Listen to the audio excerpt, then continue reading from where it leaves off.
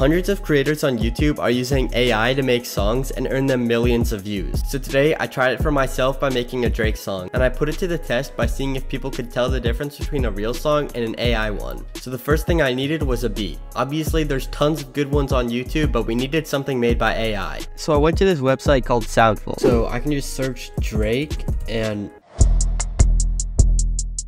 these are crazy. This is like better than anything I could make.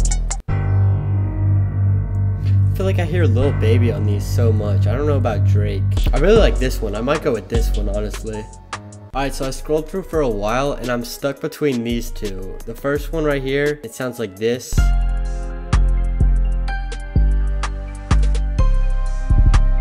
And then the other one that I'm stuck between is called Scholar and it sounds like this.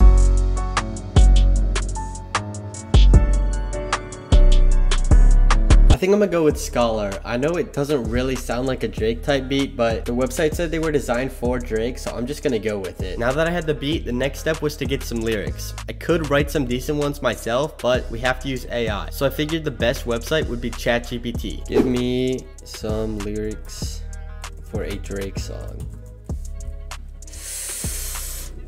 I'm in my zone, yeah, I'm feeling so alive. Chasing my dream. These are pretty bad. I don't think Drake would ever use these, I'm not gonna lie. What if I say that? After messing with the website for a little while, I got these lyrics. Definitely not the best, but better than nothing.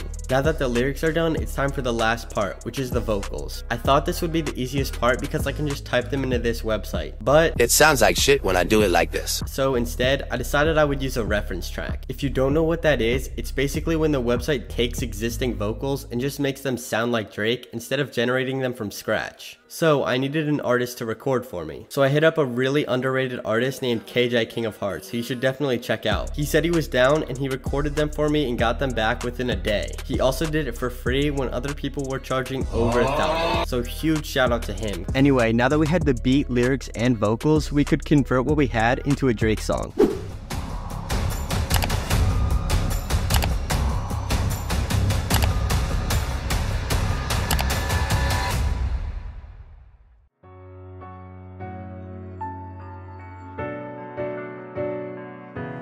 I'ma rise from the ashes, I'm a phoenix in the game. I shoot my shot and never miss because the Drake is in the name. I got the jewelry on my wrist, it drill like money down the drain. I got one digit on my license plate, you need to know your plate. The booty missing list, you want me pump it up if she need a hub, take the kids again. She wanna fly to Paris like she think we finna kiss again. I can't wait too far in life to ever be a middleman. You know this for the dogs and I say I'm a lake and hit a friend.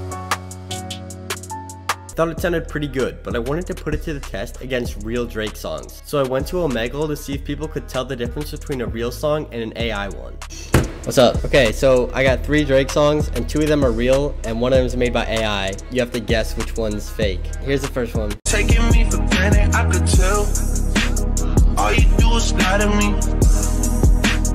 Lies don't excite me, I'm lonely. Alright, second one.